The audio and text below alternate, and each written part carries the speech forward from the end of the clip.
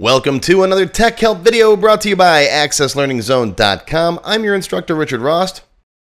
Today I'm going to teach you a simple trick to apparently speed up wildcard searches in your Microsoft Access database. And I say apparently speed up because it's all about user perception. We're not going to actually speed up the search that much, but the user will think it's much faster if they type in the complete value. You'll see what I'm talking about in just a minute. Michael from Council Bluffs, Iowa, one of my platinum members. He writes in, I love the single field search button you showed us in one of your videos. I've got a minor problem, however. When I use it to search for a field like email address, it takes forever. If I use the actual Access search box and type in the complete email address, it finds it almost instantly. Is there a way to speed up your search? Michael, you answered your own question. If you type in the complete email address, and you're not relying on a wildcard search, it is much faster, especially if your field is indexed, which it should be. If anything you're going to search on a lot, you want to make sure is indexed. But as soon as you go into a wildcard search where you have to have Access find part of the value, it's got to look through all those values. Right? It's got to look through all the records, so that's why it takes a lot longer to perform a wildcard search. So what we're going to do is we're going to do a little trick. We're going to take the code that I gave you in the first video, and then we're going to say, okay, what we're going to do is if the user types in the complete value, we're going to do a DLOOKUP first and see if it's in the table, which should be relatively quick. If it doesn't find it, then resort to the wildcard search. All right, let's see what that looks like. But first, this is a developer level video, so we will be writing some code. This is a follow-up to my search button video, so if you have not watched this yet, go watch it. We make a little button here where we can put it next to any field and then search on just that field. If you don't know what indexing is, go watch this video. Today we're going to add a DLOOKUP to our code, so go make sure you know what a DLOOKUP is. And we're going to use the NZ function to see if we get a null value back. All right, these are all free videos. They're on my website. They're on my YouTube channel. Go watch those and come on back. Okay, here I am in my Tech Help free template. This is a free database you can download off my website if you want a copy. And we're going to go into the customer form. We're going to make a single field search button for the email address. So design view. And I'm just for the sake of class, I'm going to just clear all this stuff out of here. We don't need it. Goodbye. Okay. Next to email address, we'll put a little button. Do this here real quick. Okay. Form design, grab a button, drop it next to email, cancel the wizard. We don't need it. And we'll put a little search in here. In the other video, I show you how to put a little picture with a magnifying glass. You can do all that if you really want to. Okay. Give it a good name. Come over here to all. This will be search button. Search, let's call it search email, because you can make one for each field if you want to. And yes, there's a way you can just make one search button, and then you click on the field and then click on the button, and it'll look at the last field that you were on. I don't like that. I like having one right next to the button, or right next to the field you're searching for. That's just my preference. You can do whatever you want. All right, let's recreate the code that we created in the last video real quick. So we need a variable, dim s as a string, s equals input box, enter email to search for whatever. All right. Comma email search is the title. And then default value, we'll just leave that blank. Okay. If s equals blank, if it's an empty string, then exit sub. That means the user clicked cancel. He didn't type anything in.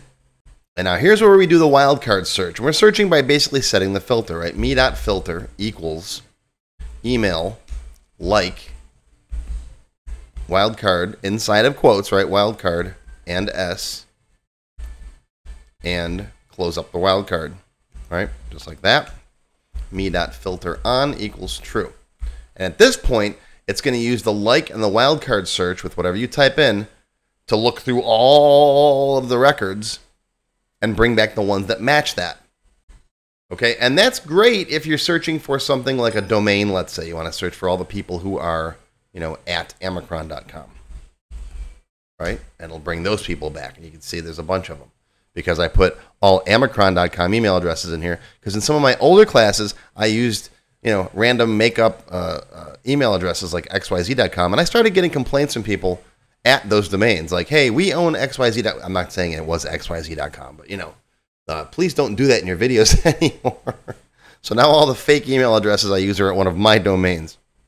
I think I did Captain Picard or Captain Kirk at gmail.com one time, and it came back like, no. All right, but the downside is even if this field is indexed, the Access still has to go through and pull them all out of the table. Now, I've only got, 30 records in a small local database. My main database, right, I got like 50,000 customers in it and 100 and some thousand email addresses on my regular email list. It could take a few minutes. So what you can do instead is if the user types in the actual email address, like they're copying and pasting it from an email that they were sending, they want to look this person up, right? You can speed this up tremendously by first just checking to see if that actual exact email address exists in the table. If it does, go to that one. If not, then do the wildcard search, right? So how do we do that? Well, let's go back to our code. We'll need another variable, just ID as along. Okay, and right down here, after they've typed in what they're looking for, we're going to say ID equals DLOOKUP. Look up the customer ID from the customer table where the email address equals whatever the user types in. Okay, we want to handle null values here, so NZ that whole thing. Return a 0 if it doesn't exist. So now, the DLOOKUP runs. If it finds that exact email address, it's going to return you the customer ID. Okay, so if ID is not 0, then we're going to say me.filter equals customer ID equals the ID. Me, and we'll do the me.filter at the bottom, right? Else me.filter equals that. And if. See? If it finds it, filter based on that ID, which is going to be much, much faster. That's one record, got the ID already, it's an index field, boom. Otherwise, if it doesn't find it, put on the wildcard filter. I still can't talk. I'm still getting over a cold, people. And I'm going in for surgery tomorrow. So, okay. We ready? Let's try it. Save. All right. Again, I'll search for, how about 599cd.com? Okay, that works. There's 3 of them. And let me look for exactly mine. Let's see, right here. amacron@gmail.com. And there I am exactly, too. I found my exact record. And again, it's hard to see the difference in time with this database, but trust me, I know from experience with my one database that I've got 50,000 emails in it, an exact search like that takes less than a second. If I search for a domain like @gmail.com, it takes at least 7 or 8 seconds. So this will apparently speed up your user's experience of the search. All right. And again, make sure your email address field is indexed. Either no duplicates or duplicates okay, depending on what you want. I don't want duplicated emails in my system. If you want that, that's okay. And this works for any field you want to search on. And that's it. That's your tip. So, Michael, I hope that helps you out. That's going to be your tech help video for today. I hope you learned something. Live long and prosper, my friends. I'll see you next time. If you enjoyed this video, please give me a thumbs up and post any comments you may have below. I do try to read and answer all of them as soon as I can. Make sure you subscribe to my channel, which is completely free. Click the bell icon and select all to receive notifications when new videos are posted. Want to learn more? Click the Show More link below the video to find additional resources and links. YouTube does a pretty good job of hiding it. It's right down there. See this part of the description here, right? The name, the video's up here. There's a little Show More down there, right down the bottom. It's kind of hard to find. But once you click on that, you'll see a list of other videos, additional information related to the current topic, free lessons, and lots more. And YouTube no longer sends out email notifications when new videos are posted like they used to do. But if you'd like to get an email every time I post a new video, click on the link to join my mailing list. And you can pick how frequently to get emails from me, either as they happen, daily, weekly, or monthly. Now, if you'd like to become a paid member of my channel and receive all kinds of awesome perks, click on the Join button. You'll see a list of all the different membership levels that are available, each with its own special perks, including my extended cut videos, access to my code vault, lots of VBA source code in there, template downloads, and lots more. I'll talk more about these perks at the end of the video. Even if you don't want to commit to becoming a paid member and you'd like to help support my work, please feel free to click on the tip jar link. Your patronage is greatly appreciated and will help keep these free videos coming. I got some puppies to feed. But don't worry, no matter what, these free tech help videos are going to keep coming. As long as you keep watching them, I'll keep making more, and they'll always be free. Now, if you really want to learn Access and you haven't tried my free Access Level 1 course, check it out now. It covers all the basics of Microsoft Access, including building forms, queries, reports, and more. It's over 4 hours long. You can find it on my website or on my YouTube channel. I'll put a link down below you can click on. And did I mention it's completely free? The whole thing, free, 4 hours. Go watch it.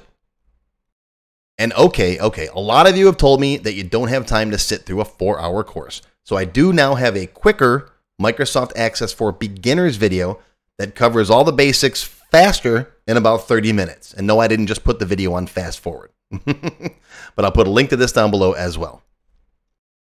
Now, if you like level 1, level 2 is just $1. That's it, $1. And that's another whole 90-minute course. Level 2 is also free for paid members of any level, including supporters. So if you're a member, go watch level 2. It's free.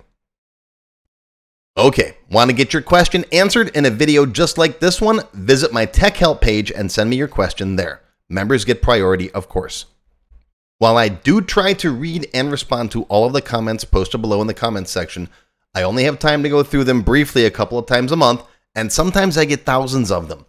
So send me your question here on the tech help page, and you'll have a better chance of getting it answered. And while you're on my website, be sure to stop by my Access forum. We've got lots of lively conversations about Microsoft Access and other topics. I have a fantastic group of moderators who help me answer questions.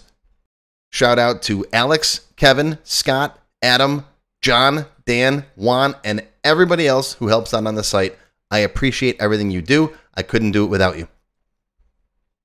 Be sure to follow my blog, find me on Twitter, and of course on YouTube. Yeah, I'm on Facebook too, but I don't like Facebook. Don't get me started. Now, let's talk more about those member perks if you do decide to join as a paid member. There are different levels: Silver, Gold, Platinum, and Diamond. Silver members and up get access to all of my extended cut tech help videos, one free beginner class every month, and some other perks. Gold members get all the previous perks, plus access to download the sample databases that I build in my tech help videos, plus access to my code vault where I keep tons of different functions that I use, the code that I build in most of the videos. You'll also get higher priority if you do submit any tech help questions. Now, answers are never guaranteed, but you do go higher in the list for me to read them. And if I like your question, you got a good chance of it being answered. You'll also get one free expert level class each month after you've finished the beginner series. Platinum members get all the previous perks plus even higher priority for tech help questions. You get access to all of my full beginner level courses for every subject. And I cover lots of different subjects like Word, Excel, VBA, ASP, lots of different stuff, not just Access. These are the full-length courses found on my website. You get all the beginner ones. In addition, once you finish the expert classes, you get one free developer class per month. So lots of training. And finally, you can also become a Diamond sponsor. You'll have your name or your company name listed on a sponsors page that will be shown on each video as long as you're a sponsor. You'll get a shout out in the video and a link to your website or product in the text below the video and on my website. So that's it. Once again, my name is Richard Rost. Thank you for watching this video brought to you by accesslearningzone.com. I hope you enjoyed. I hope you learned something today. Live long and prosper, my friends. I'll see you again soon.